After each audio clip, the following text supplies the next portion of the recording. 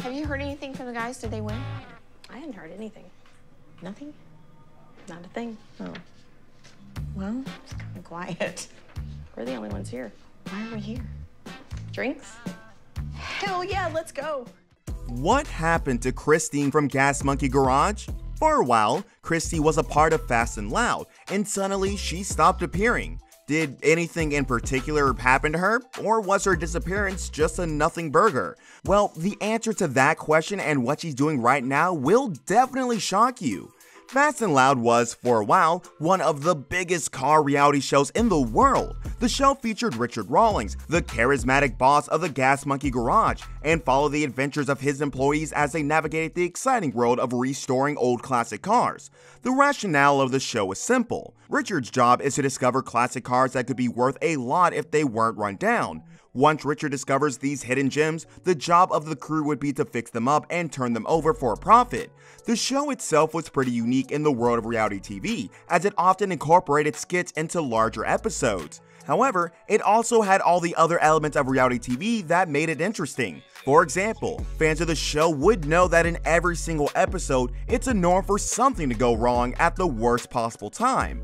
Like most reality TV shows, a lot of Fast and Loud was scripted. In most cases, the crew did not have to beat extraordinary deadlines. They often had months to work on a particular project. That is why the crew members always seem to avoid catastrophe at the last minute. It's not because they're particularly lucky, it's because there was no catastrophe to avoid in the first instance. Interestingly, that was not the only secret thing about the show. A lot of times, Richard makes outrageous claims just for cinematic value. For example, he once said he had discovered the automotive Holy Grail. This Holy Grail was 2 prototype Pontiac Firebirds, and he claimed that the cars were worth over $300,000 each. Of course, that would have been extraordinary. However, those cars were sold for a mere $30,000 on eBay a year later. And lastly, Richard, who is known for his incredible spontaneousness, is not that spontaneous in real life. Many times on the show, he would approach a car owner and just purchase their vehicles on the spot. That makes for great TV, but is certainly not plausible. Think about it. Imagine you had a classic car with great sentimental value worth thousands of dollars. Imagine you're just cleaning it up or something. Now, imagine some guy in a magnificent beard walking up to you with an entire camera crew. Now, finally, imagine him trying to hand you a wad of cash to sell your car. There's probably a medium to great chance that you would tell him to find interest in some rocks and kick them, but Richard does this all the time, and most times he gets a great deal and buys the car. So how does he do it? Or does he even do it?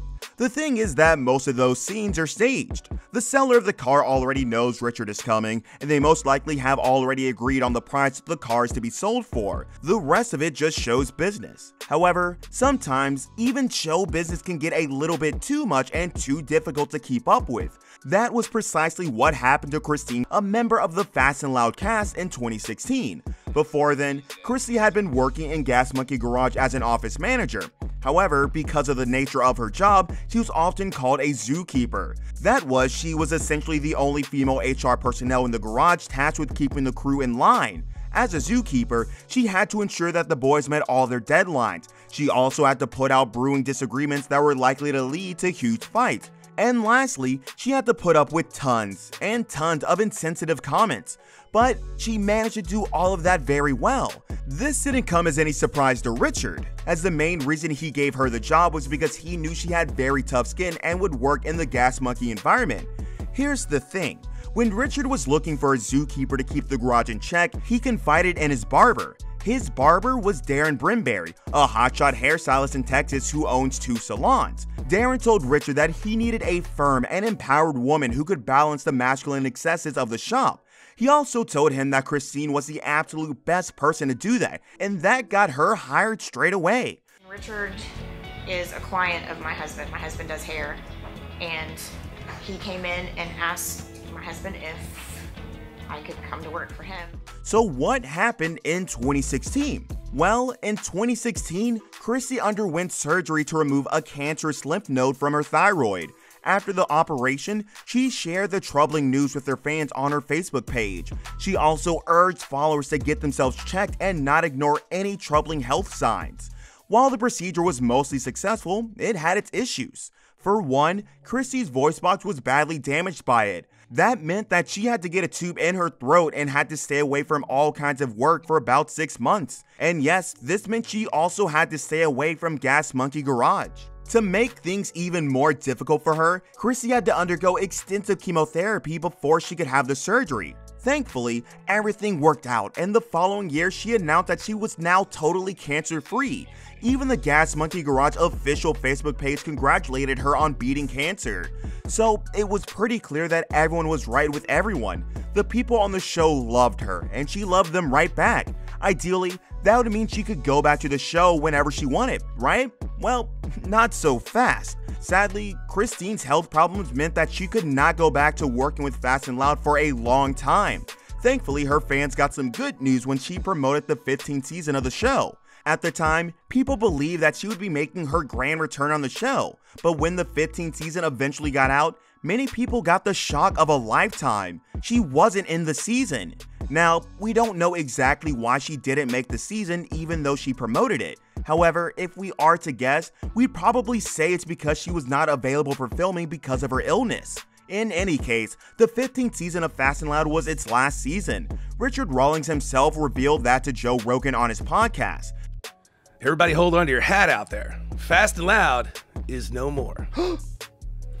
I have exited Discovery, and I'm a free agent. Discovery Channel had let him go and had released him from his contract. This, of course, meant that they had also let the entire Gas Monkey Garage go too. Richard told Rogan that he'd reached the apex of his career at Discovery Channel and there was nowhere else for him to grow. To us, that kind of meant that there was no room for growth on Discovery Channel. Richard also told Rogan that the cancellation of Fast and Loud by Discovery Channel didn't mean the show had ended. According to him, it was a mere fork in the road and the show is going to return grandly. Unfortunately, that has not yet materialized. So, will there be a new Fast and Loud in the future? We have absolutely no idea, and we guess most of the crew have no idea either. Yes, Richard Rawlings said that Fast and Loud was not dead yet, but he said that 2 years ago, and if there was going to be a new season, we should have heard of it by now. At the time of making this video, we've heard nothing at all from anywhere. So it's either Richard is working on some mega super plan to bring back Fast and Loud, or the plan to bring the show back failed. No matter what it is though, we will always be glad that the show gave us 15 pure seasons of unreal entertainment. So what about Christine? What happened to her after the show ended? Well, we didn't hear a lot about her until September 2021 when she joined OnlyFans.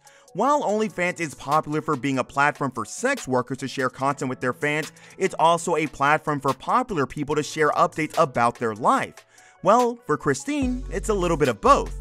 While she certainly doesn't post any explicit videos, she does post some raunchy undress images. So technically, she isn't an adult star as she's yet to appear on any adult site or in any adult videos. However, she has extremely revealing pictures you have to pay about $10 per month to see.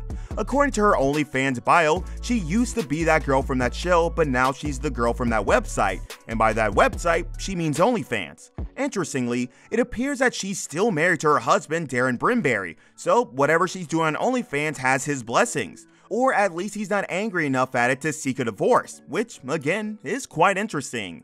But as they say, different strokes for different folks. We are on the outside and frankly speaking, we have very little information about what's going on with the Brimberrys. We can only wish them all the luck in the world.